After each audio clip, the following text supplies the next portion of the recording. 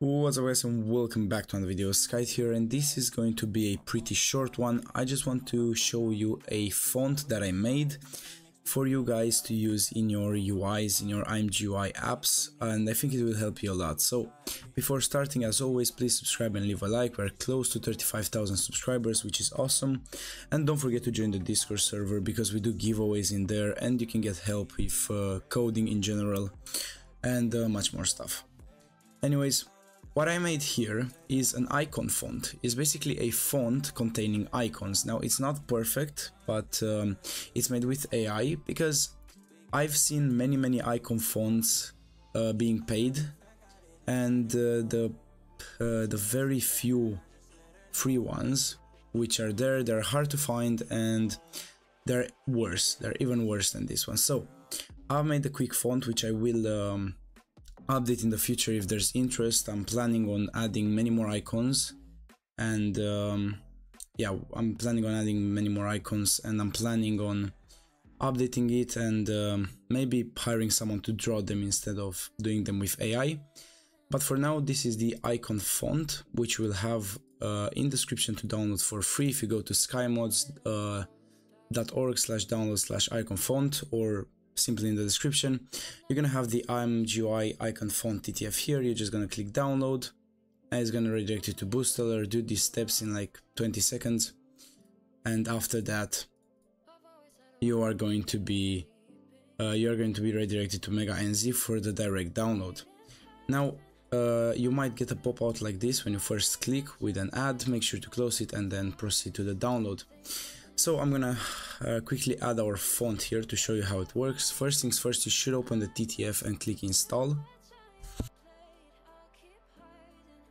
After it's installed, all you have to do is place it in the same location as your source file, or if in another location, then we're gonna point to that location. But to be very easy, I'm simply gonna go to my examples here and put it right next to my main.cpp. I'm gonna copy its name, then I'll go here and I'm gonna write, you have an example here as well. All you have to do is go ImFont and then the name of the font, let's say icon font will be IoFonts add font from file TTF. If you want, you can also convert these to bytes using HXD and then load it as load it from memory, so you don't have to download it on your user's computer. If you want to know how you do that, you have a video on my channel explaining how you can convert it to bytes and how you can load it, so make sure to watch that. For now, we're just gonna do it the easy way because I just wanted to show you the font, and we're gonna say, well, directly the name because we don't need any pointing to do. Then we're gonna go insert icon font, no pointer, and then we're gonna push the font somewhere in our window. Let's see, let's go ImGui push font icon font. Obviously you can use this font anywhere else than ImGui. I'm just gonna use it for ImGui for the purpose of this channel. You can easily use it anywhere else.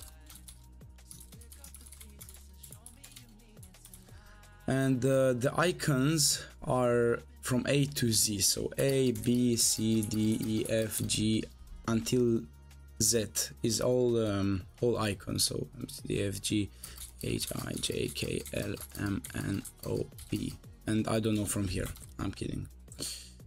I think it's enough. Let's build it and let's run the local Windows debugger to see the font in action. So as you can see, well, because we replaced the default font, this now becomes the default font. So you can see the icons in place, and obviously if you change the font size in pixels, you can also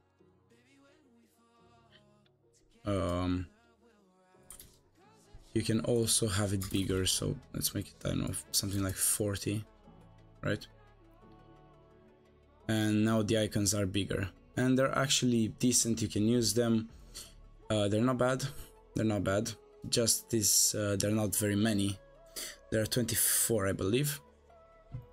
But as I said, if you guys like the font and use it, still for free, I will add much more icons and I'll select them. This is a font made pretty fast, but I'll be careful next time. So anyways, this is the icon font I wanted to give you. You have it free in the description for download. This is how you add it into your project. Make sure to push and pop it just where you need it, especially for building tabs and stuff like that. So thank you guys for watching, and yeah, join the Discord server, subscribe, and I'll see you guys in the next one. Bye bye.